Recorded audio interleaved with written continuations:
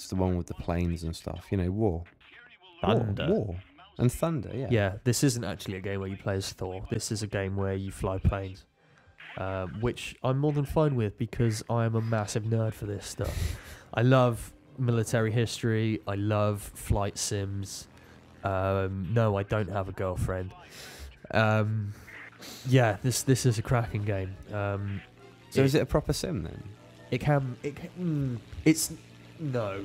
Like there are 3 difficulty levels of kind of control. So you've got the super basic arcade stuff, which is what we just saw. Yeah. They're the kind of halfway point, and then you can go simulator style. It's still not like Microsoft Flight Sim levels. It's still a bit more accessible than that. But if you stick it up to sim difficulty, it's quite realistic. And it certainly takes a bit of time to get to grips with.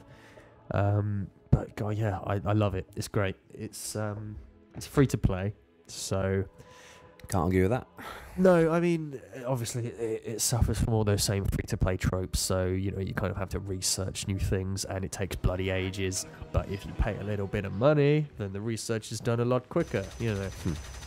But it doesn't seem to give an advantage to people who pay, because the things you can buy are more kind of cosmetic things. Right. Like you can get special planes that you can't get for free, for example, but they're not better. They just look different. Right. And I'm fine with that. I think that's the best use of free to play. Give people a fancy sticker or something, but as long as that sticker doesn't make them invincible. Yeah, and it's crazy in depth as well. Like if you're a nerd for this stuff. I saw you messing around in the menus. Yeah. Like, there's so many planes, and like every country in the war, every plane ever made.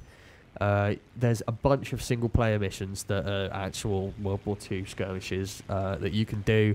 Most people will just be playing online because it's fun to shoot other people down. It's just a cracking game. You probably won't like it as much if you don't like planes, but then why are you playing a game about planes? It's a bloody good question, that. Yeah.